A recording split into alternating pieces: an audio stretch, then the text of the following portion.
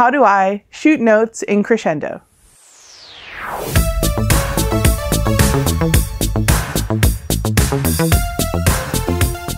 In the game Crescendo, there are a few different places around the field in which you can score the note. You can score it in the speaker, you can score it in the amp, you can score it in the trap. All three locations on the field are different. They may require different tuning or changes to accomplish the task. One thing to consider when scoring in the speaker is how you're going to line up and ensure that you're shooting in the correct direction. You may want to use some of the protected zones or field elements to help align your shot.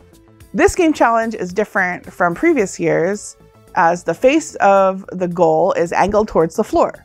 In previous games, goals have been either parallel with or perpendicular to the floor. Teams that are closer to the speaker will have a wider range in which they can shoot and score due to the angle at which the goal is placed. Teams that are further away will have a more narrow window in which they'll have to control their shot. When designing your shooter for the speaker, you may find that you're able to use the same mechanism for both the amp and the trap by just varying the speed, angle, or some small variable in your design. You may also decide that you have a completely different mechanism for all those different tasks. Whatever you choose, it's up to you, and I'm sure there'll be robots at the competition that do all of these different things. In the 2013 FRC game, teams needed to shoot discs into a goal above the driver's station. There may be some similar aspects of robots that teams may want to consider that will help their robot designs this year. And teams incorporated a lot of different strategies while trying to shoot the discs that teams may want to use when looking at manipulating the note and putting them in the goals. Every shooter mechanism has a few basic elements. You'll need to figure out a way to get the game piece into the shooter. You'll have to figure out how to hold it securely while you drive across the field.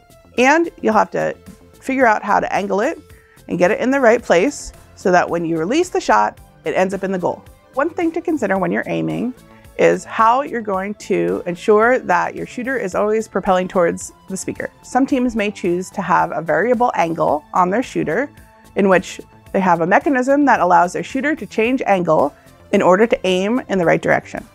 This will allow your team to shoot from more locations on the field, but will require extra tuning in order to ensure that angle is correct. Teams may want to add extra vision or sensors in order to ensure that their shooter is set at the correct angle.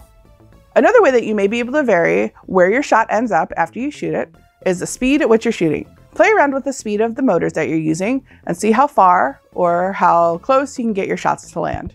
This may provide an area in which you can shoot from a wide range.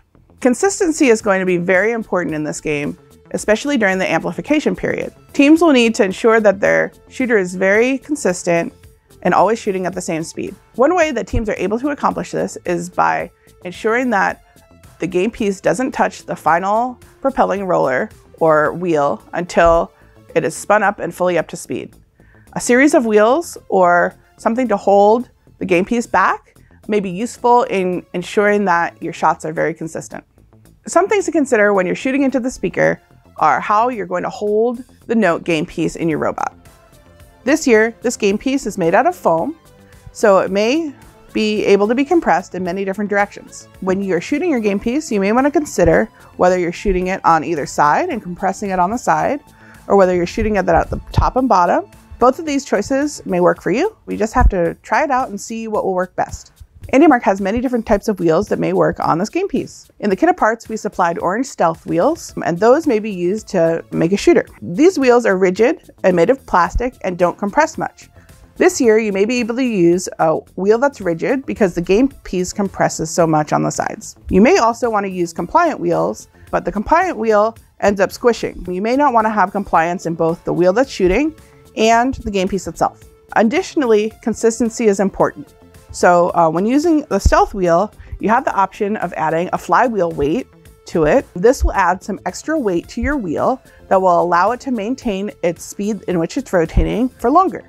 So when a game piece touches the wheel, it maintains its speed all throughout the whole shot. This flywheel fits directly inside of a stealth wheel and adds a little bit of extra weight while not adding any width to your mechanism.